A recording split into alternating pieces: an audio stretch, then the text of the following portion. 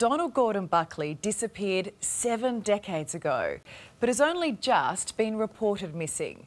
His granddaughter is desperate to find out what happened to him.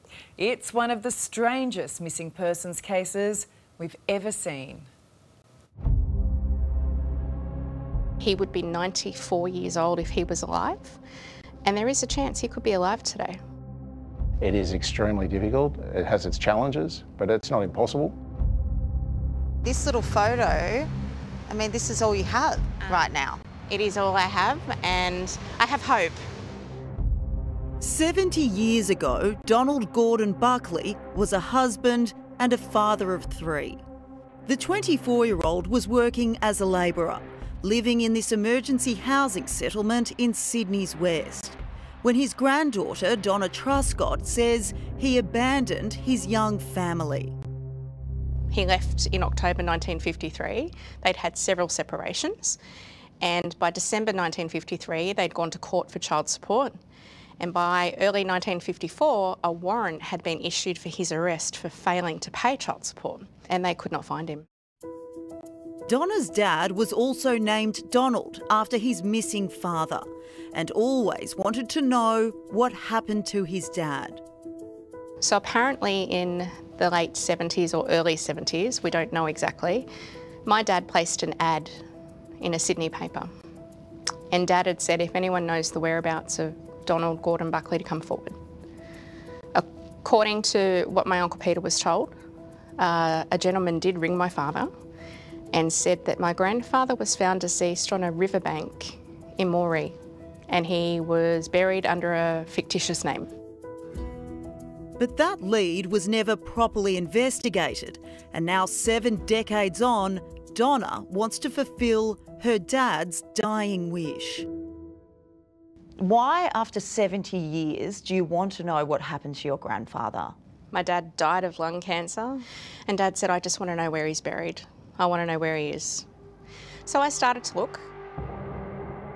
In her search for answers, Donna took a DNA test and uploaded her results to website GEDmatch. But instead of finding her grandfather, Donna's DNA helped identify a murder victim. In June this year, I received an email from Queensland Police. Our family helped identify a homicide victim. Her name was Tanya Lee Glover, and she was a very, very, very distant relative of ours. And helping give someone back their identity who was missing, murdered, laying unknown, that's an experience I don't think you can ever compare anything to. This was a case as well where the DNA was provided for one reason but answered another question. So which is one here. Detective Chief Inspector Jason Petruska and his team at Blacktown Police Area Command have taken on the task of finding Donna's missing grandfather after all this time. I've never had something so historic that we've investigated, but I think it also shows that there are no limits. We will look at matters that are concerning to a family. Finding out what happened to Donald Gordon Buckley won't be easy. Not only has it been 70 years since his disappearance, but in the 1950s there were no security cameras or smartphones or social media profiles. Police only have 2 photos of Donald to go off, so they're really hoping a member of the public can provide fresh information to help solve this historic mystery. So it's some old school policing that's been done to try and find out what happened to him. He may have changed his complete name and moved on to another life. He may have joined the army. He could have gone overseas. There are a number of inquiries that obviously we are making and have been made.